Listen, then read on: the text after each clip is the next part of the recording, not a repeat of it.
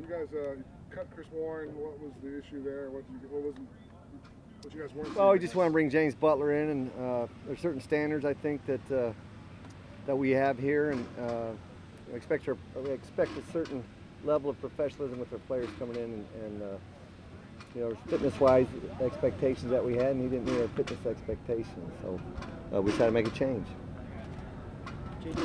JJ Nelson can move a little bit. That speed element, is that part of the attraction? Yeah, that was a big reason as to why we signed him. One of the faster wide receivers in the league, and he still certainly shows it today. So much is made around what's been around Derek now, what they put around him. Do you feel there's an inherent sense in him to keep proving himself, though? I think that, you know, he has an expectation again every day of playing at a high standard and executing at a high level, and certainly he's happy that we've added some pieces around him, but I don't think that changes his mindset. He's always going to try to get better every day and play at a high level, but it makes it a lot easier when you do surround him with the better players at every position. I think we've done that. So he's had a good camp. He had a good off-season, OTAs and June mini camps. He had a great start here to training camp, and but again, those are the expectations that he has himself and that we have of him as a coaching staff. How do you feel about the development of second-year players, Colton Miller and Brandon Parker? Great. You know, both the tackles have gained weight, they've gained strength, and really the entire rookie class that we had a year ago, we felt good about them when we drafted them, and we feel the same way going through their second season. I think they're more confident, they're playing faster because of the confidence level, but we like the growth of all those players. Derek talked a little bit yesterday about Trent Brown's environment that he was in with the Patriots. How's that been able to rub off on some of the younger guys, and how's the culture changing because of his presence? Well, again, if you look at our all the free agents that we've signed, they're all going to be in major roles on both sides of the football. We try to bring in guys, you know, again, that have won in the National Football League, and Trent Brown's one of them. But we like the example that really all the free agents have set. Colton Miller, he has a lot going for him, but nastiness probably isn't the first thing that people would use to characterize his game. Playing next to Richie, I think nastiness might be the first thing for him. What do you think that could do for Colton just being next to him? I don't know. You know, again, everyone has different personality, and you know, you can look at a number of guys. Orlando Pace was not known as a nasty guy, but certainly he's a Hall of Fame player. So he'll be himself, but Richie's always going to bring a nastiness to the room in terms of his play, and that's part of the appeal of signing Richie. Do you see a difference in Colton Miller, that the reserved Colton Miller that you see every day, and the guy on the field? Does he come out of his shell? I think he's pretty real. You know, again, there is a certain amount of violence or nastiness just to play the game of football. It's not for everybody. We say that. So, and he comes off across as a polite guy, and that shouldn't be held against the guy. You know, his parents raised a terrific young man. But I think at every position, it's a physical game. Certainly offensive lineman, when you're hitting someone across from you on every play, you know, you have to have a mindset of toughness when you strap on the helmet, and he's a tough football player. And again, guys show it different ways, but don't assume because that he's a quiet guy that he's not a tough football player. Along those lines, Colton is clearly stronger. Is he better equipped to kind of have that more of an edge and then going into the second season? Yeah, I think so. Again, it's confidence, it's experience that breeds confidence, and he's had a great, you know, that first year. We're happy with how he played as a rookie, because we know the experience factor is huge for all that rookie class, and he's played 16 games now as, you know, as a professional football player, and again, every year the standards change based on that experience. So we're excited where he's at, and we're excited where he's going to be going. Greg, have you ever given any kind of update on Antonio? And I know it's only been a couple days, but does the work that you put in with Derek and the other receivers during the OTAs and things, the private work, does that make this a little easier for you to slip back in? Yeah, it makes it easier. I don't know if you were here for the pre-practice, but he was out running around and doing some things today in our walkthroughs, and you know, with Antonio Brown, there's no such thing as a walkthrough. You know, he goes 100 miles an hour all the time,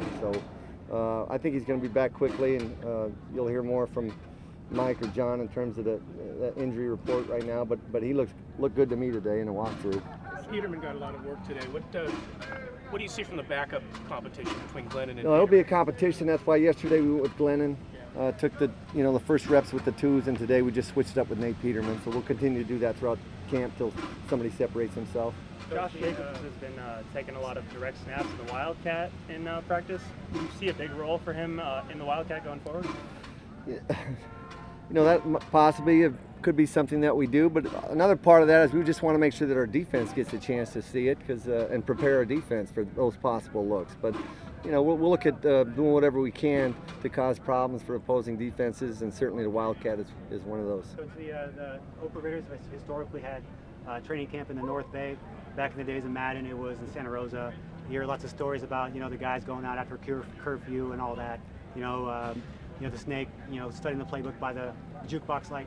Times have changed, I know, but how do you keep your players focused in a world-class tourist destination such as Napa?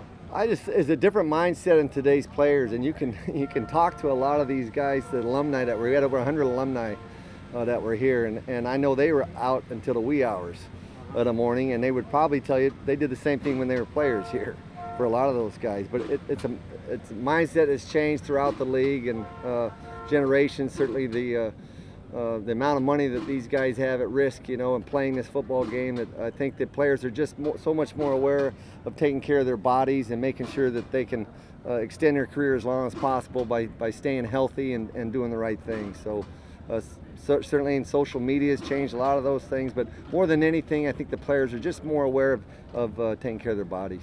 How would you assess Hunter Renfro's performance through 2 days, especially when matched against LaMarcus? Yeah, we're real excited. Just talking to LaMarcus Joyner, we asked him to give Hunter all he can get, and it's been a good matchup. But we're real happy.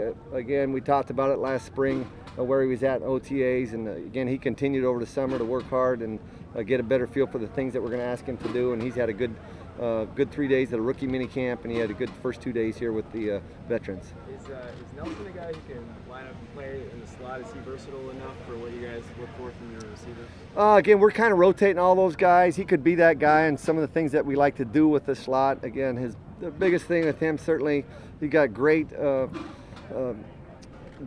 ball skills in terms of catching a football, and he's got great vertical speed. So there's things that we'll put in trying to match up his skills. When you have so much to do on the offense, especially at 2 spots up front, how nice is it to have Rodney Hudson, a guy that spent so much time on scheme mastery to help Derek and the entire offense advance and build on what you guys did last year? Yeah, ultimate pro. Obviously can't say enough about Rodney, and he's had that same guard with him,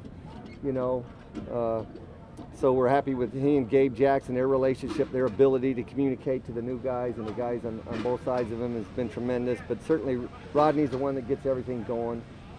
It makes it certainly easier on Derek Carr and what his responsibility is in terms of getting the right plays or getting the right protection. Rodney's able to do that just as a quarterback would. So it's really been great. No. As you look at the receivers and the defensive backs, they're going in at practice, and you kind of contrast with what you were working with last year with, some guys that were older that aren't even playing this year, like Leon Hall and Jordy Nelson, that survived on know-how and such. What do you see about the upgrade in terms of physical ability that you have?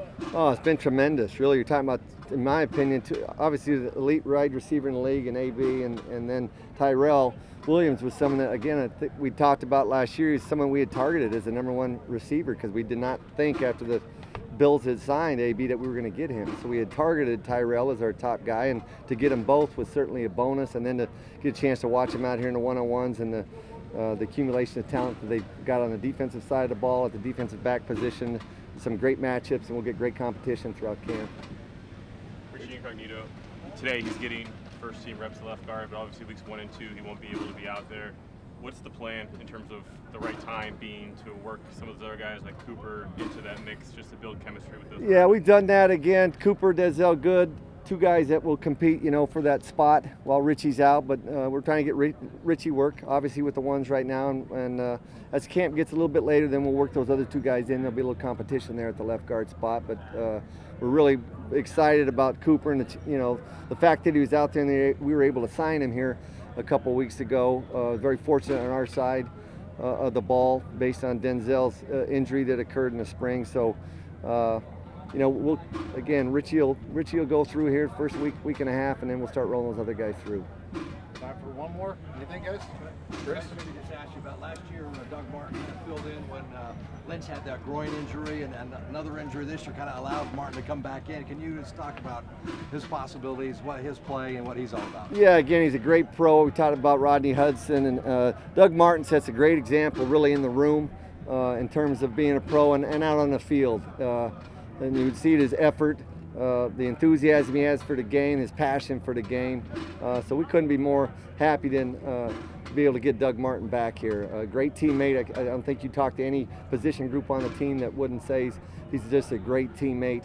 And he still, again, possesses, you know, the skill that we need to play running back. He could be an every down back for us. He's good out of the backfield. He's still got a lot of tread left on his legs.